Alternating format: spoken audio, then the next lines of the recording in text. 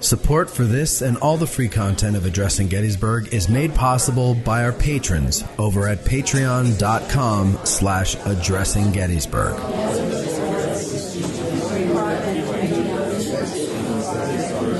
All right. Can everybody hear me? Yes? Yes, no. Oh, there we go. Yeah, much better. Okay. All right.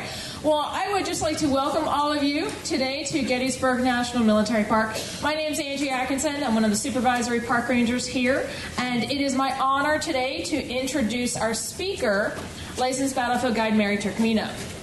Mary is a retired attorney and has been a licensed guide at Gettysburg National Military Park since 2016. She practiced law for 35 years, focusing on employer-sponsored employee benefit plans, retirement, healthcare, and executive compensation, largely for Fortune 100 companies headquartered in the United States, Europe, and Asia. Mary was regularly recognized by colleagues and clients through listing as one of the best lawyers in America for several years before her retirement. Mary received her undergraduate degree in music performance from Baldwin Wallace College Conservatory of Music and her law degree from Temple. So please give Mary a warm welcome, and I hope you enjoy today's talk.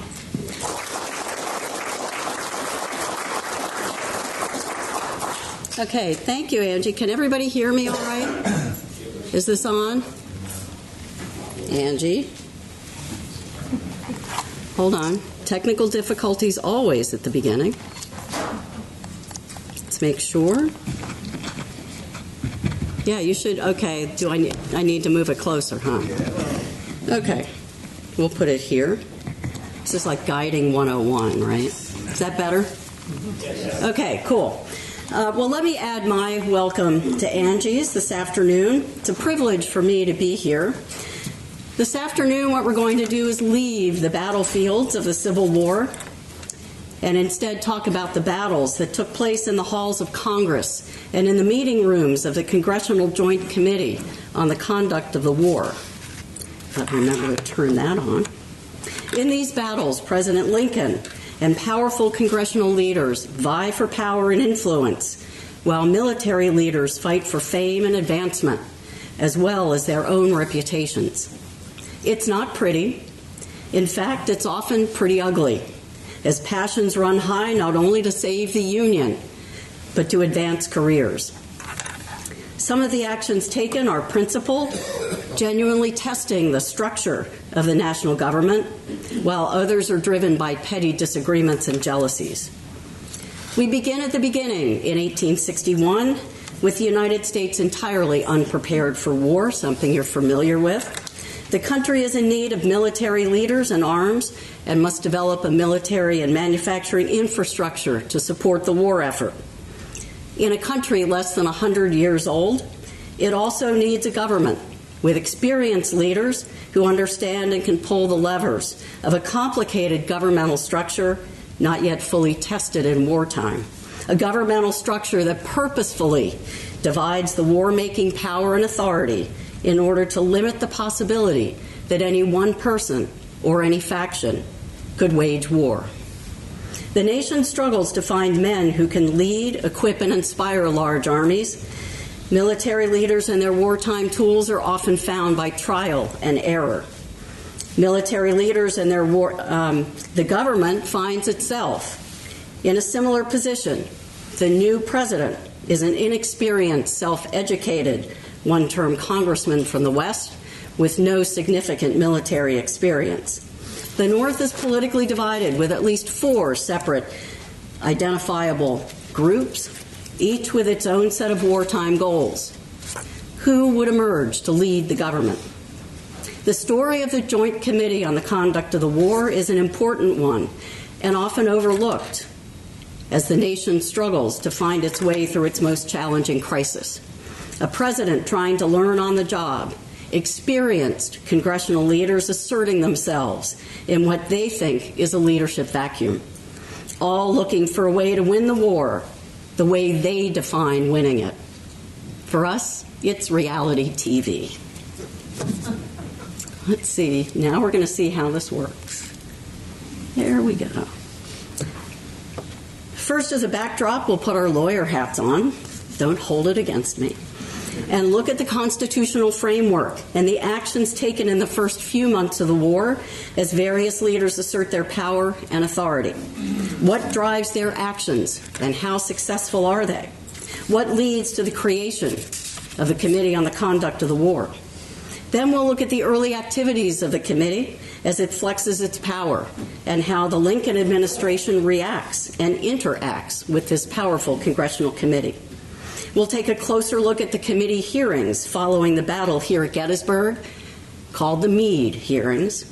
In these hearings, we see the best and worst of these politicians and soldiers trying to manipulate both the leadership of the country and the Army of the Potomac. Finally, we'll look at how the committee's role changed during the war, and once its work was complete, how it affected the careers of the men involved. Does it still affect how we think about the Battle of Gettysburg and the men who fought here? Did it change how our government functions during wartime and peace? At the beginning of the war, the federal government is still viewed largely through the design of the founders, as expressed not only in the Constitution, but also in the Federalist Papers. The framers had created a complicated system of 3 branches of government. However, there was no historical template to guide their interactions or define where powers ultimately would reside among these branches. Guidance in the Federalist Papers is scant and most often purely theoretical. And we'll see the Constitution is both maddeningly specific and annoyingly general. There was a desire to limit the powers of the executive, so the executive did not become a king, but provide the executive with enough power so that the nation could survive a crisis. But where were the lines to be drawn between congressional and presidential power? Oops. This looks a lot harder than it is, but bear with me as we go through this process quickly. When we look at the Constitution, we find the Congress has some very specific war-making powers assigned in Article 1, Section 8 on the left-hand side of the slide. They, of course, have the power to declare war by 1861. This had been done twice previously, before the War of 1812 and the Mexican War. But there had been other uses of military force in our history for which Congress did not declare war. When was it necessary? Congress has the power to raise and support armies, but with a 2-year limit on funding. They can call forth the state militias to execute United States law and suppress insurrections. And Congress can organize, arm, and discipline state militias and govern these state militias employed in the service of the United States. By contrast, on the right-hand side of the slide, the executive has some very broad and previously undefined powers assigned in Article 2. In Section 1, the President is provided with executive power. It's vested in the President. What does that mean? And what is an executive power? And Section 2 of Article 2 designates the President as the Commander-in-Chief. What does that mean? Although the President has broad, undefined powers, Congress's war-related powers act as a check on these broad presidential powers. When Fort Sumter is attacked in April 1861, Congress is not in session. In fact, not all the elections have been held yet for that 37th Congress. Its first regular session isn't scheduled until December of 1861. In Congress's absence, and within his executive authority, Lincoln the lawyer finds the rationale to act in the crisis. He calls a special session of Congress to begin July 4th of 1861 to deal with secession issues, and in justifying the unilateral actions he takes between his inauguration and the opening of that special session, he will eventually tell that session, "It is with the deepest regret that the executive found the duty of employing the war power in defense of the government forced upon him. He could but perform this duty or surrender the existence of the government. For Lincoln, the inherent powers of the executive permit actions to preserve the United States. This is the first use of the term war powers, used by an executive, something not specified in the Constitution. And what is it that Lincoln has done between his inauguration and the beginning of this special session? Well, we have a presidential war going on. He decides to resupply Fort Sumter. He calls for militia and increases the size of the Army and Navy. He called a special session of Congress, again, to begin July 4, 1861. In April 19th, he announces a blockade of southern ports. In May, he calls for 42,000 three-year troops, and he suspends the writ of habeas corpus in certain areas. Some of these actions are explicitly permitted to be made by the president, such as calling the special session of Congress and calling for militia, which is authorized by a 1795 law. Some of these actions stretch the president's constitutional authority. In resupplying and defending Fort Sumter against attack, Lincoln justifies his actions in the absence of a declaration of war, saying that the attack raised this issue, Lincoln's words, immediate dissolution or blood. So, viewing the issue, no choice was left but to call out the war power of the government, and so to resist force employed for its destruction by force for its preservation. Lincoln sees the power to protect the government and the nation as within the inherent authority of the executive of the government. Some of these actions were probably unconstitutional. We don't think of Lincoln that way much, but some no doubt were, such as calling for volunteer troops, expanding the size of the Army and Navy. This infringes on Congress's power to raise and support armies, and even perhaps suspending the writ of habeas corpus. They'll fight over that for years. Whole different program. Lincoln does not specifically defend these actions when he addresses that special session of Congress. He says instead that these actions, and I want you to read them along with me, isn't this fun? These measures were ventured upon. These measures, whether strictly legal or not, were ventured upon under what appeared to be a popular demand and a public necessity, trusting then as now that Congress would readily ratify them. It is believed that nothing has been done beyond the constitutional competency of Congress. In full view of this great responsibility, I have so far done what I have deemed my duty. You will now, according to your own judgment, perform yours. It's now Congress's turn to decide how to react to Lincoln's actions. Before we talk about what Congress does, let's take a look at our 37th Congress. We'll take a quick look at it. Both the House of Representatives and Senate are heavily Republican, although we'll see that there are factions within that Republican Party. More than 60 members of the House withdraw, are expelled, or fail to show, mostly from southern states. And in the Senate, there are 19 vacant seats. Who's the odd guy? Tennessee. Andrew Johnson. Excellent.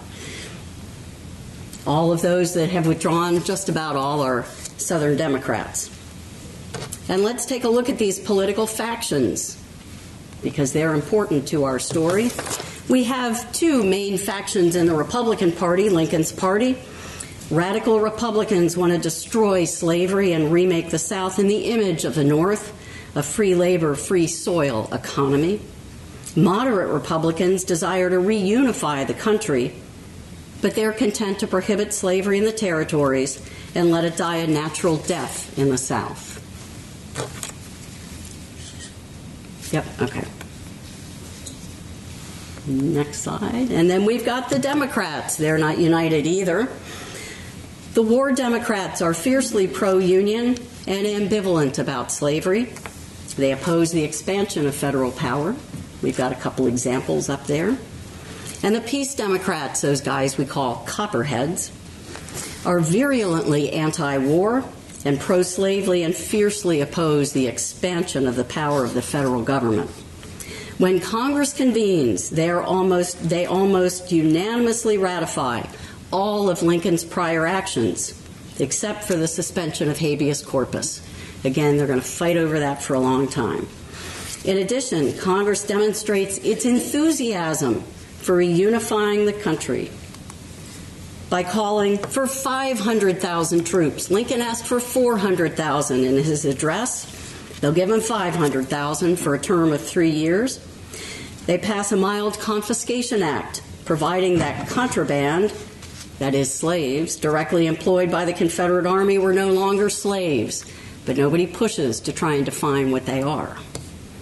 And they pass the Crittenden-Johnson resolution that assures Southern states that the aim of the war is to reunite the country by promising there would be no interference with any domestic institution.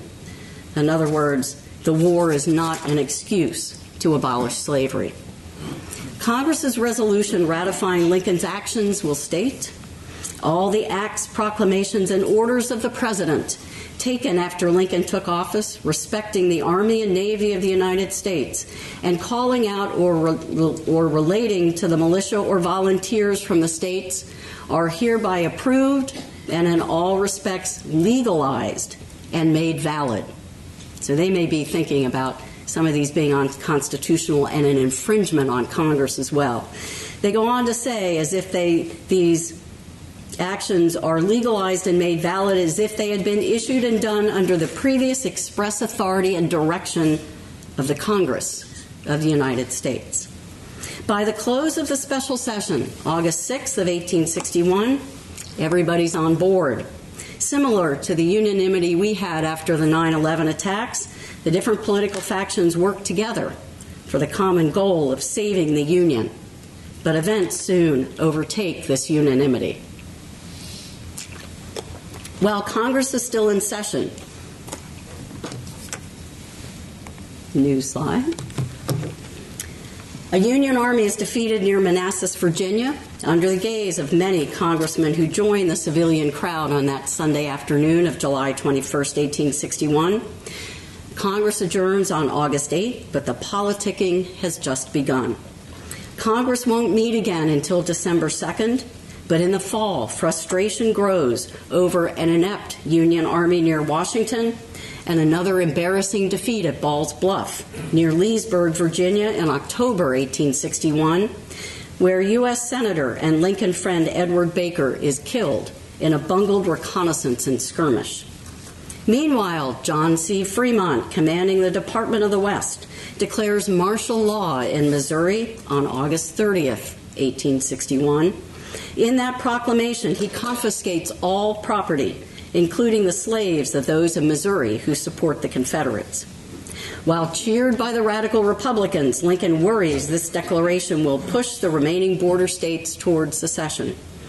Believing Fremont has exceeded his authority as a military governor, on September 11th, Lincoln publicly revokes the Emancipation Clause and in November 1861 removes Fremont from command, much to the dismay of the radical Republicans.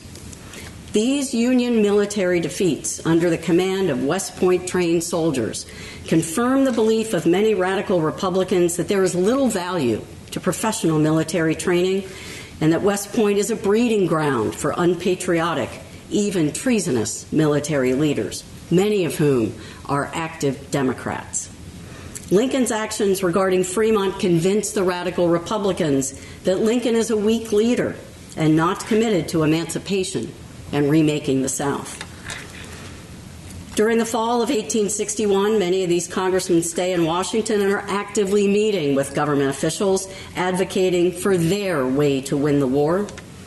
And when Congress reconvenes in December 1861, radical Republican congressmen look for ways to invigorate the war by asserting themselves into the military and political leadership of the war. During this session of Congress, December 1861 to March 1862, several actions are taken intended to push more radical wartime goals, and most importantly for our purposes, on the opening day of the session, a bill is introduced in the House creating a committee to investigate the military disasters at Manassas and Ball's Bluff. Within days, a similar bill to create an investigative committee is introduced in the Senate. There are debates on the floors of both chambers and discussions behind closed doors, testing the notion that Congress has the power to oversee the military and the prosecution of the war by the commander-in-chief. Following days of discussions, the Senate debate resumes on an amended bill, now authorizing Congress to investigate every military disaster. And by the next day, a concurrent resolution is overwhelmingly passed in both houses of Congress, authorizing a joint committee consisting of 3 senators and 4 congressmen to examine all aspects of the war, and will have the power to send for persons and papers. In other words, to force testimony and to force papers to be provided to them. Congress has now asserted itself, and it's now in the game.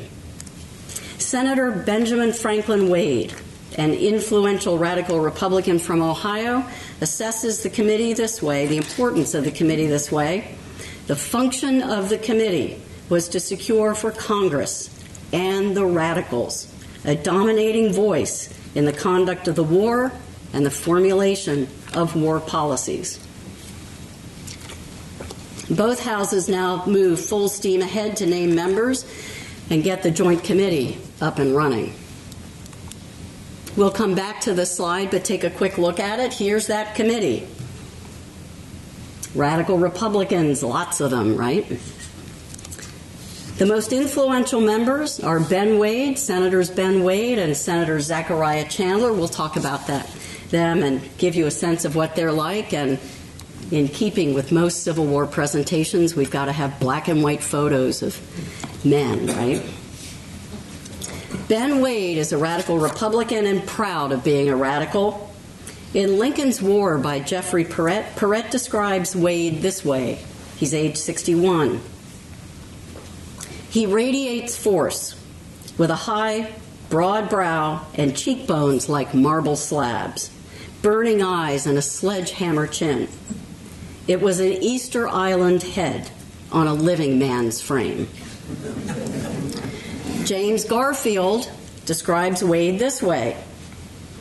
He's a man of violent passions, extreme opinions, and narrow views, who is surrounded by the worst and most violent elements of the Republican Party. And remember, Garfield's an Ohio Republican. Wade has a long history of public service, both in Ohio and in the U.S. Senate. And just one example of Wade's combativeness. He wrote to Zachariah Chandler, fellow radical Republican, about Lincoln's reversal of Fremont's emancipation order in Missouri. Wade writes, Lincoln's order was foolish, impolitic, and meant that in Lincoln's opinion, the right of a man to his slaves is more sacred than the right to his own life. Such ethics could only come from one born of poor white trash and educated in a slave state. Ladies and gentlemen, Ben Wade. Our other influential radical Republican, Zachariah Chandler, I don't want to run into him in an elevator. He was a party kingpin in Michigan. Like Wade, he has a simplistic approach to the war that he expressed in a letter to a friend November of 1861. Chandler's take: Lincoln means well but has no force of character. He is surrounded by old fogey Army officers, more than half of whom are downright traitors, and half of the other half sympathize with the South. One blow upon the Potomac, another at Memphis, and a third all simultaneous at Charleston or Savannah, and the thing is virtually ended. Easy way, right? So says Zachariah Chandler. All right, so as you can see from this list of committee members, it's heavily weighted toward radical Republicans who have a suspicion of Lincoln and a bias against West Point generals. No member of the committee has any military experience, and all are unfamiliar with military matters such as weapons, military strategy, logistics, and Army training. This lack of knowledge does not change throughout the life of the committee, either as a result of study, as it did with Lincoln, or experience. Lincoln is wary of the committee and realizes these powerful congressmen think they have the right to set war policy. Generally, he'll meet with the committee members when they request it, which is often, and he'll placate that committee when he has to. But he does not buckle to many of their demands. The committee sets its own operating rules. We've had recent examples of this, I'm sure you're familiar with, and they are tailored to enhance the power of the committee. All testimony is taken in secret and is to be kept secret until July of 1862, when the committee members realized the benefit of leaking certain testimony, and they will begin to do that. No quorum is necessary to take testimony, and so much of the committee's testimony is taken by one or two attending members, most often Wade and Chandler.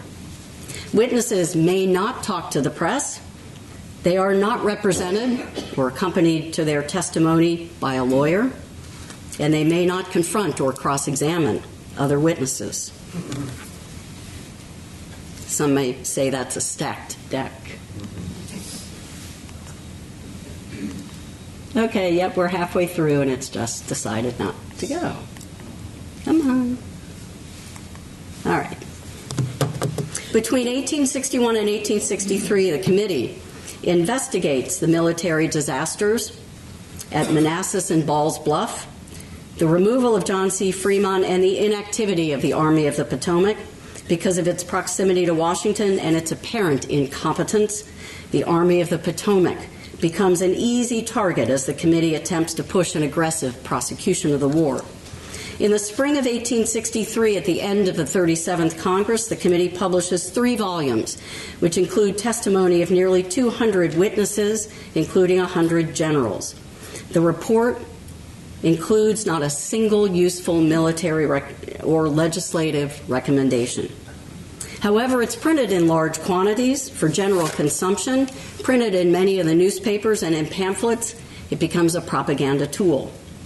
There's some additional fallout from the activities of the committee, and these include a reinforcement of the hostility between West Point-trained military officers and civilian leaders.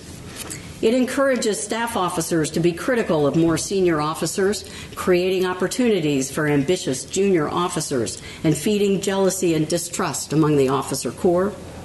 And it reinforces the committee's simplistic notion of warfare. That is, forward motion and frontal attack over maneuver. And this may well have influenced the actions of field officers who feared investigation and the criticism of the committee. The authorization of the committee expires with the end of that 37th Congress. It is unclear whether it will be reestablished in the 38th Congress. But by January 1864, in the opening of the 38th Congress, the committee is reestablished largely due to Ben Wade's influence, and its powers are expanded. It now has the express authority to investigate war contracts and has greater subpoena power. Ben Wade is again the chairman. On a somewhat parallel track, we'll talk more about Gettysburg here. By the fall of 1863, Dan Sickles' campaign to make himself the hero of Gettysburg goes public. Meade is aware of the public criticism of his leadership, and in late December of 1863, Meade writes to his wife, "I understand there is a bitter article in Wilkes's Spirit of the Times asserting that Hooker planned the campaign at Gettysburg, and that Butterfield wrote all the orders for the movements in accordance with Hooker's plans. I furthermore hear that General Sickles asserts that Hancock selected the position and that Sickles, with his corps, did all the fighting at Gettysburg.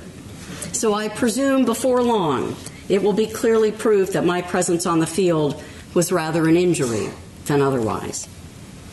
Late in 1863, as the committee prepares to again investigate the Army of the Potomac, there are several interested parties, all with their own agenda. The Radical Republicans, our good friend, General Dan Sickles, and several other senior officers present at Gettysburg. let's talk about these interested parties and what they're looking for. For the radical Republicans, by the end of 1863, the radical Republicans had become frustrated by the failures of the Army of the Potomac under Meade to go after Lee immediately after Gettysburg and into the fall of 1863 at Mine Run and Bristow Station.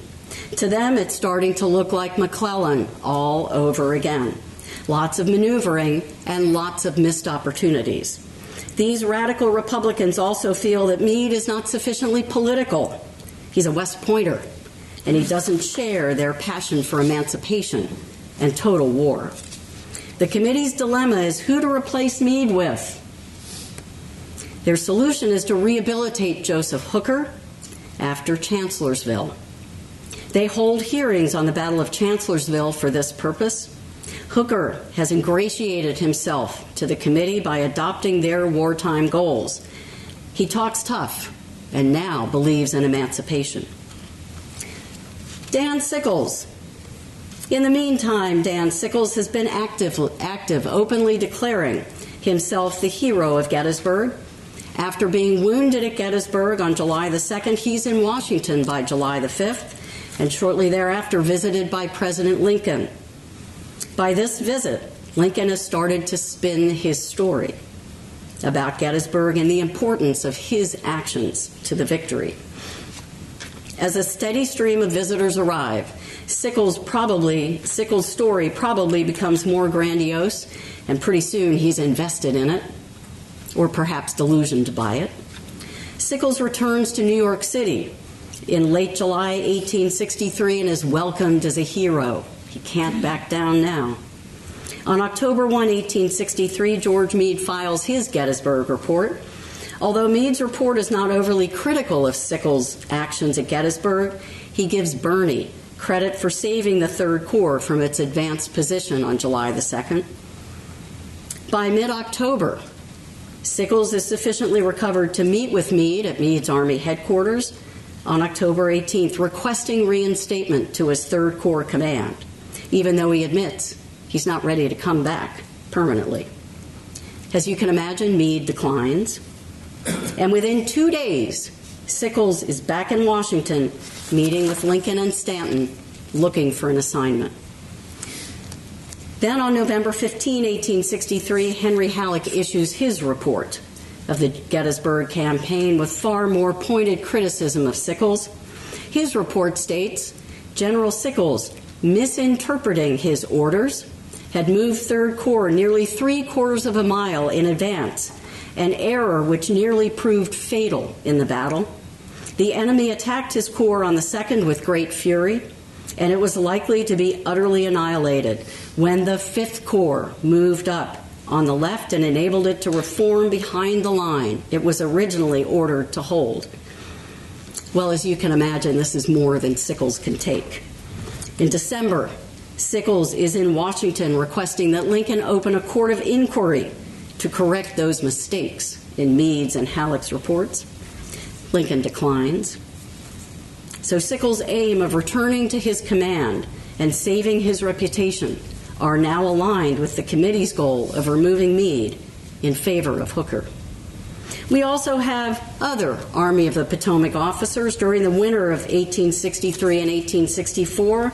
While the Army is in winter quarters, many of its senior officers are jockeying for position in the midst of rumors of an Army reorganization. Old jealousies, many which never seem to go away, and self-preservation take hold during the Army's inaction. Many of these officers will be called as witnesses, giving them an opportunity to burnish their own reputation, often at the expense of others. It is in this atmosphere, rife with self-promotion and jealousy among the military class, and the continued desire of the radical Republicans to shape the wartime goals, that the Meade hearings take place. The hearings begin in late February 1864. 17 witnesses are called to testify, a who's who of senior generals from the Army of the Potomac. We'll take a look at those with some of the most influential testimony, both for and against George Meade.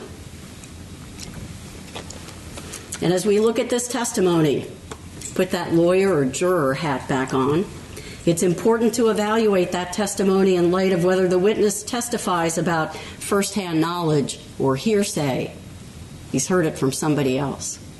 Whether the witness's statement is consistent with any prior statements, for example, their official report filed about the Battle of Gettysburg, the character of the witness, and any biases the witness may have.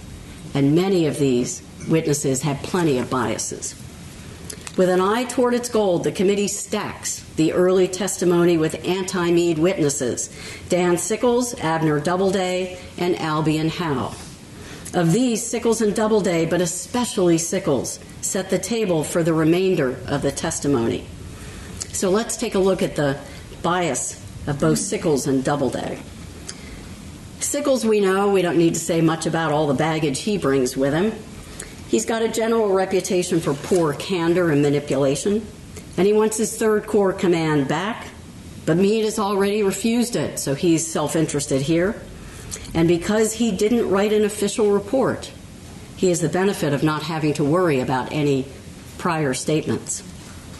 Abner Doubleday continues to be bitter about his removal from First Corps command on the evening of July the 1st here at Gettysburg. He's an avid abolitionist, which aligns him with the radical Republicans. As the testimony opens in late February 1864, Sickles and Doubleday level 5 charges against George Meade. Charge number 1, Meade really didn't want to fight here at Gettysburg, and for this they cite the Pipe Creek Circular. Charge number 2, Meade wanted to retreat from Gettysburg on July the 2nd. This charge is based largely on the retreat plan developed by Butterfield at Meade's request. Charge number 3, Meade failed to promptly pursue Lee's retreat. Charge number 4, Meade failed to attack Lee once his army was trapped against the Potomac River. And charge number 5, Meade was timid and a military failure who lost the support of his officers. We don't have time to go through all 5 of these and look at the testimony. We'll focus on charge number 1 and charge number 2, but it'll provide a flavor of what goes on in these hearings. As the first witness, Sickles sets the table with some wild accusations. The Pipe Creek Circular was a retreat order. Didn't you know? Sickles reads into the record only the first 2 paragraphs of the circular that support his position, leaving out portions that indicate the order is contingent on a change in circumstances. An analysis of the entire Pipe Creek Circular finds 8 different phrases and actions and sections indicating the contingent nature of that order. None of these are read into the record. And Sickles opens the door to the charge Meade wanted to retreat from Gettysburg on July 2nd by saying, I suppose that on Wednesday night, July 1st, he undoubtedly intended to fight there at Gettysburg, else he would not have concentrated there. But I have reason to know that his plan of operations was changed on Thursday, July 2nd, and that he resumed in substance the plan that he had on Wednesday morning, which was to fall back to Pipe Creek or to some place in that neighborhood.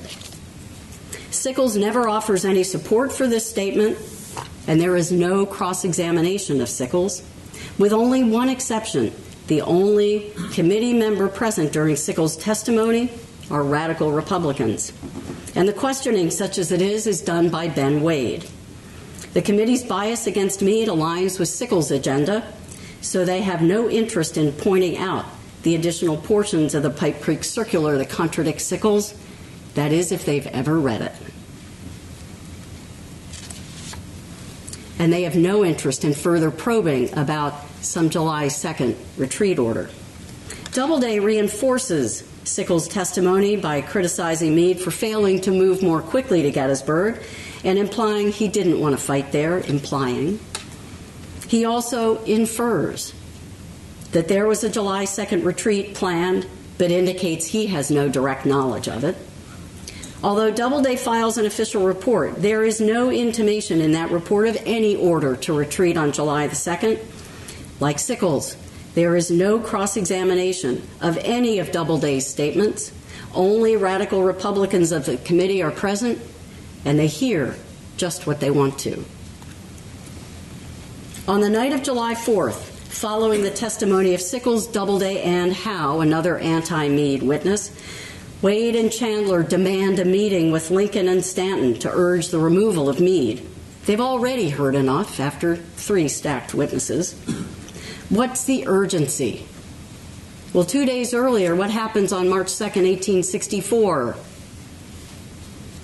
Ulysses S. Grant has been appointed Lieutenant General and will have authority to name Army commanders. Wade and Chandler want to move while they still can, before Grant can assume active command. Grant's reputation is unassailable, and the committee realizes that once he's in command, their influence over the choice of Army commanders will be gone. However disappointed Lincoln is of Meade's caution after Gettysburg, he's unconvinced Meade must be replaced. Unable to convince Lincoln, the committee goes back to work. In early March, and let's find the slide that shows all of these. Here are the witnesses that the committee will hear from. In early March, Meade arrives in Washington on business. He's been called to Washington by Stanton to discuss the reorganization of the Army of the Potomac. When he arrives, he begins to hear the buzz of certain grave charges made by Sickles and Doubleday. This is Meade's first indication he is under attack. In a letter to his wife on March 6th, Meade describes his activities on March 5th, and we'll find out about them with his own words. He tells Marguerite, "When I reached Washington, I was greatly surprised to find the whole town talking of certain grave charges of General Sickles and Doubleday that had been made against me in their testimony before the Committee on the Conduct of the War. On Saturday, I was summoned before the committee. I found there only Mr. Wade of Ohio. He was very civil, denied there were any charges against me, but said the committee was making up a sort of history of the war and was now taking evidence to enable it to give an account of the Battle of Gettysburg and my administration since commanding the Army. I then occupied about 3 hours, giving a succinct narrative of events. Subsequently, Mr. Stanton told me, and Marguerite, this is strictly confidential, that there was and has been much pressure from a certain party to get Hooker back in command, and that thinking through Sickles and others they might get me out, they had gotten up this hullabaloo with the committee. But that I need not worry myself. There was no chance of their succeeding." When asked at the end of his testimony whether there was anything else Meade would like to say, he responds, "I would probably have a great deal to say if I knew what other people had said." In his appearance before the committee, Meade has not had the luxury of reviewing any of his papers, any official papers, does not know what prior testimony has been provided, and is not represented by counsel. In retrospect, Meade's off-the-cuff testimony given on March 5 is remarkably accurate and a competent defense of his actions. In a few days, Meade requests to provide additional testimony to the committee and appears again on March 11th. This time, he comes with several of his orders in hand to support his prior testimony. He's focused on the charge that the Pipe Creek Circular was evidence he did not want to fight at Gettysburg. Meade is the first to place the entire Pipe Creek Circular into the record and concludes by saying, "I trust that a careful perusal of these orders, with the explanations I have made here as to the time at which they were written or received, will satisfy the committee that my only doubt about fighting at Gettysburg was caused by first the unknown position of the enemy, and secondly the character of the ground. That the moment these points were made clear to my mind, there was no hesitation on my part to order my troops up there and fight the battle out at that place." The very next day, March 12, 1864, the first historicus letter appears in the New York Herald.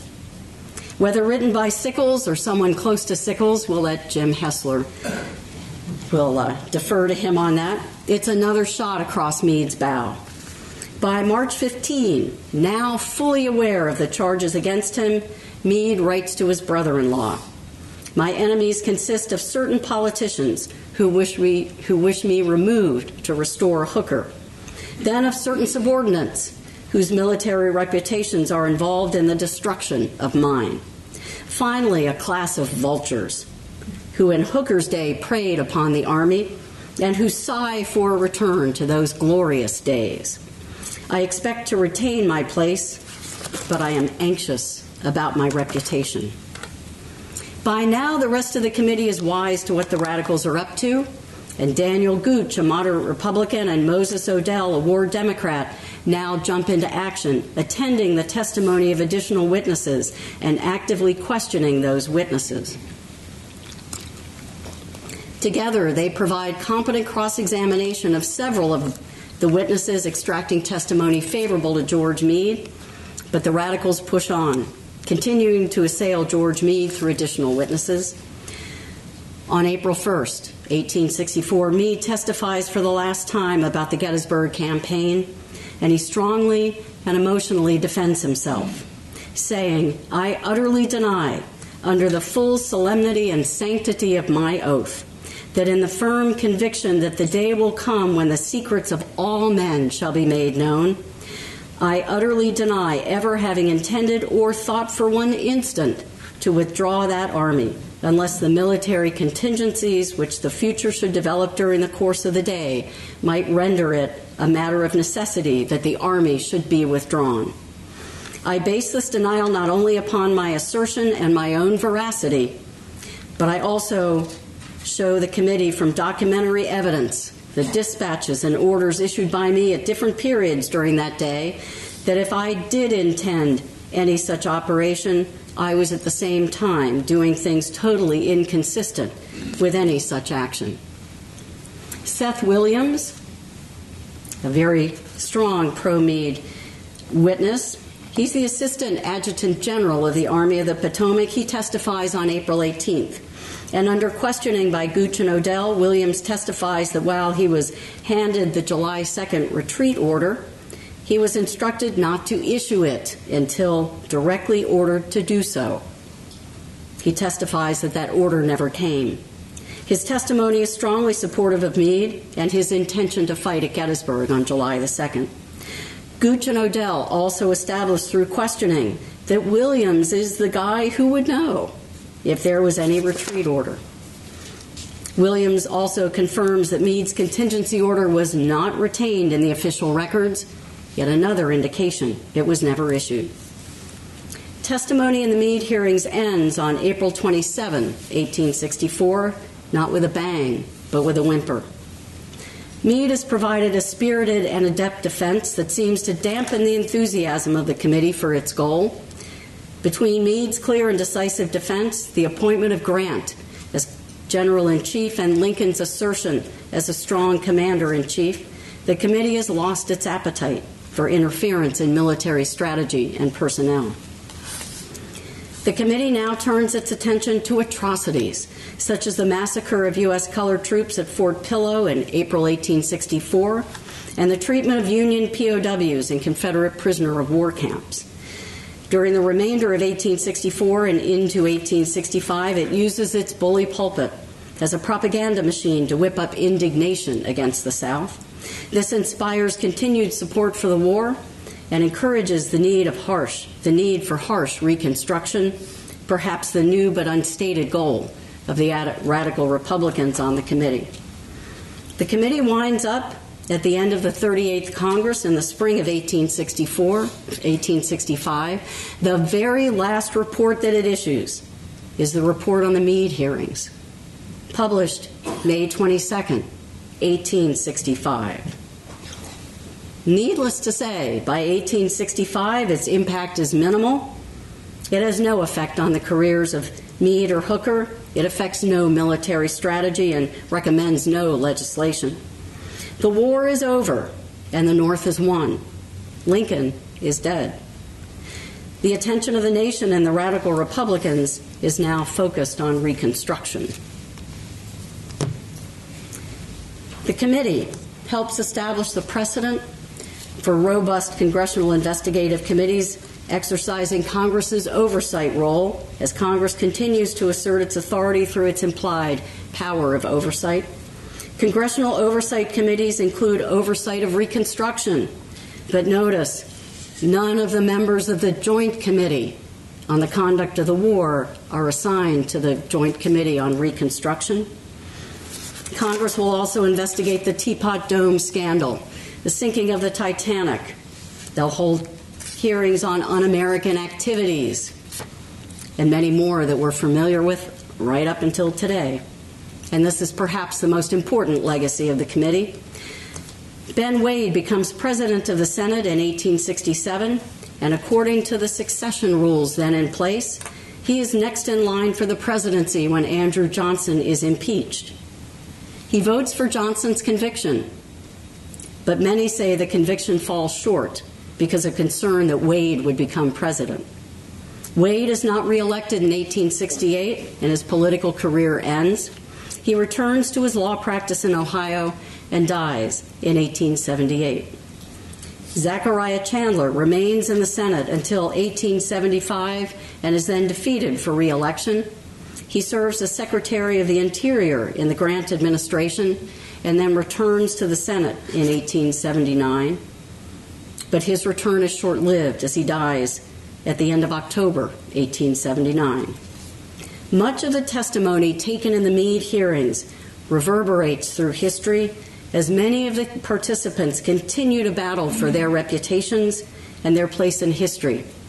General Sickles continues to tell the story of his importance at the Battle of Gettysburg for the next 5 decades. And he continues to charge that George Meade wanted to retreat from Gettysburg on July the 2nd.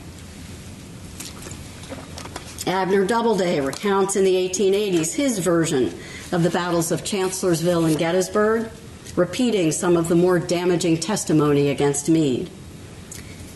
And the Doubleday-Meade controversy continues beyond Meade's death in 1872. Colonel George Meade, his aide-de-camp, will publicly continue to fight over this July 2nd order in the newspapers now, the New York Times.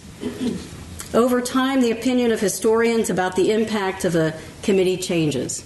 In 1941, historian T. Harry Williams believes the committee was the most potent weapon the radical Republicans had to influence the course of the war.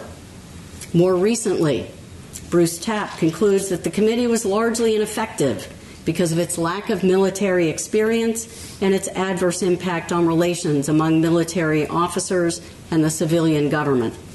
Tapp concedes, however, that several investigations did uncover corruption, atrocities, and financial mismanagement during the war. Ultimately, he believes Lincoln became strong enough to repulse many of the committee's attempts to influence his actions. As the judgments of historians change over time, it's undeniable that the testimony before the Joint Committee on the Conduct of the War continues to provide fodder for historians. Much of the testimony continues to be cited as truthful. The witnesses were, after all, under oath, regardless of the questionable reliability of some of those witnesses. When you read accounts of testimony before the committee, hopefully you'll now have more context in which to evaluate the truth of that testimony. Thank you.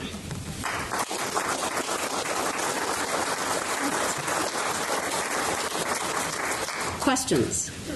Yes.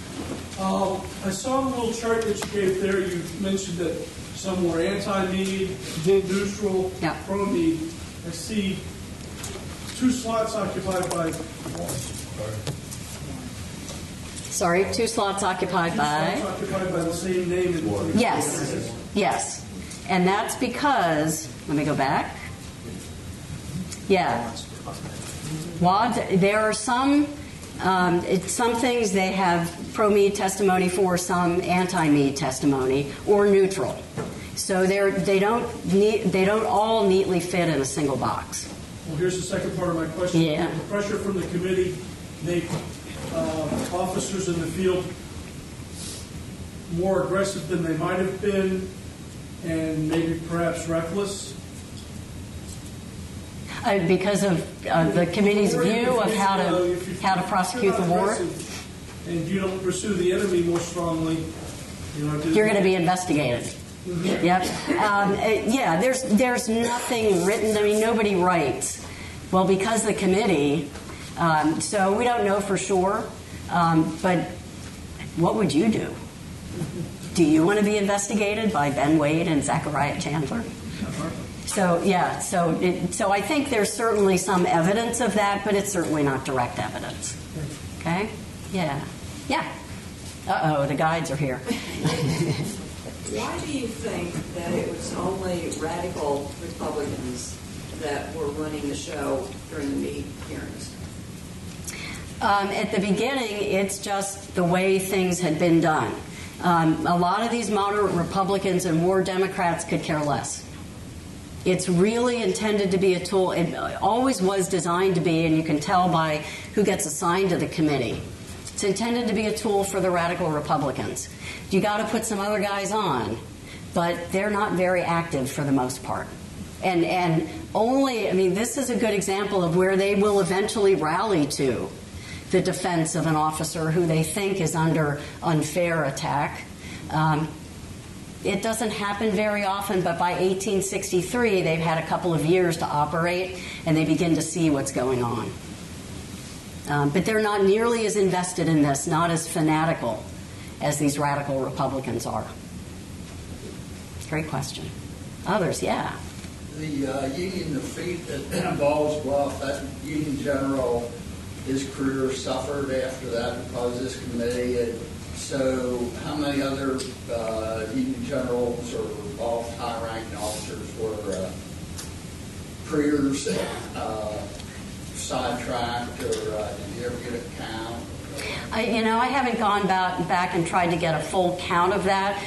It's very clear that the committee tries to encourage and to put in positions generals that they favor.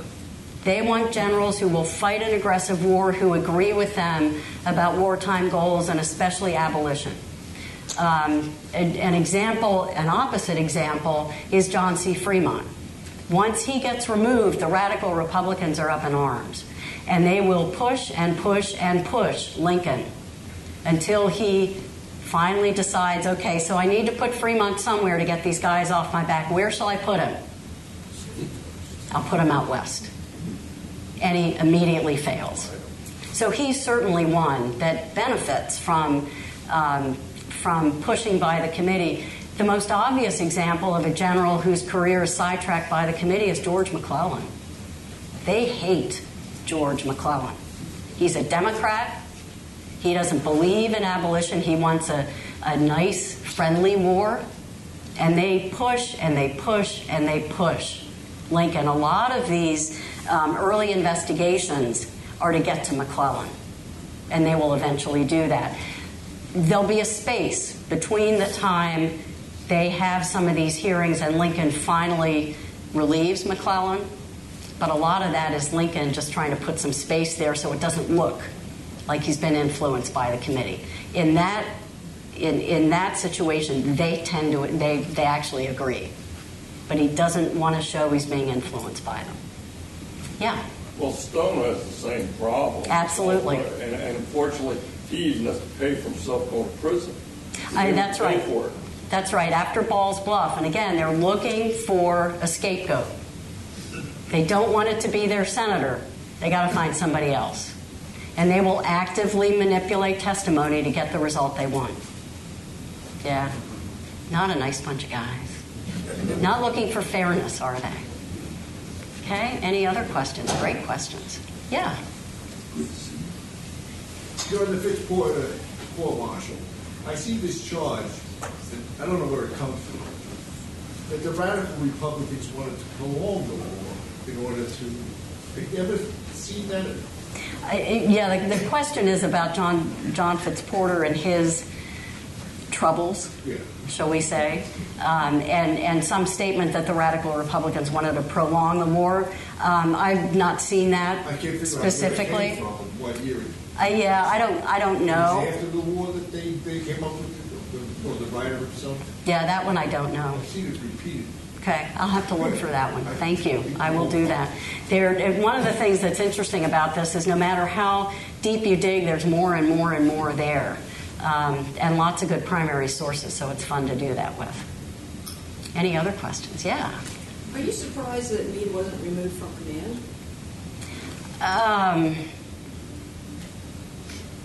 Am I surprised that Meade wasn't removed from command? Lincoln's pushing back pretty hard, and Meade also has the very strong support of Stanton and Halleck.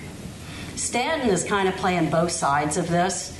Wade and Chandler will meet with Stanton almost every morning during the war, continuing to browbeat. Stanton is going to play both sides of the aisle here. He will very strongly support Meade. He's the one that tells Meade, hey, watch out, these guys are out for you, when nobody else has really told him that specifically. And in fact, Wade has denied it.